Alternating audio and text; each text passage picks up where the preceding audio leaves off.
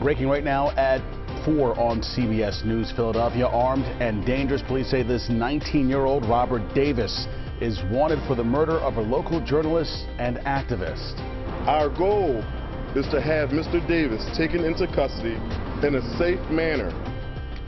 Well, as investigators search for that man, we're learning more about his connection to 39-year-old Josh Kruger. Good afternoon to you, everyone. We are also streaming live for you on CBS News Philadelphia. I'm Natasha Brown. And I'm Siafa Lewis. We learned about the arrest warrant earlier this afternoon, and it's a break in the murder case we've been following for you all week. CBS News Philadelphia reporter Dan Snyder is live at police headquarters. He's got more on what we've learned from investigators so far. Dan.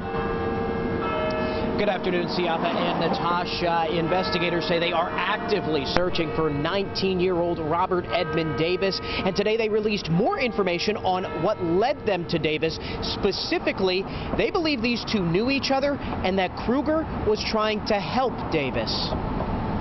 We are also asking Mr. Davis to surrender himself to the police. A plea from police to Robert Edmund Davis, the 19-year-old they now believe to be the man who shot and killed journalist and activist Josh Kruger in his Point Breeze home.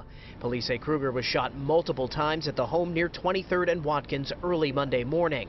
They're still piecing this case together, but say Kruger and Davis knew each other. Mr. Kruger was trying to help Mr. Davis, and they were acquaintances. He was just trying to help him just get through life. While Lieutenant Hamilton Marshman says it appears Davis may have been homeless for a time, Davis's last known address puts him just a 5-minute walk away from Kruger's home. Right now, police say they have video showing Davis in the area of the shooting, but there's still much they're not releasing. Investigators did not say what led to the deadly encounter or whether Davis broke into the home or was allowed inside. For family and friends of Kruger, possibly the biggest question also remains unanswered: a motive. As to the why, I do not know at this time. Only Mr. Davis will be able to answer that. Now, police say there is a $20,000 reward for information leading to the arrest and conviction of Davis. Again, they do maintain that he is considered armed and dangerous. So if you see Davis, if you know where he is, they say do not approach. Call 911 immediately.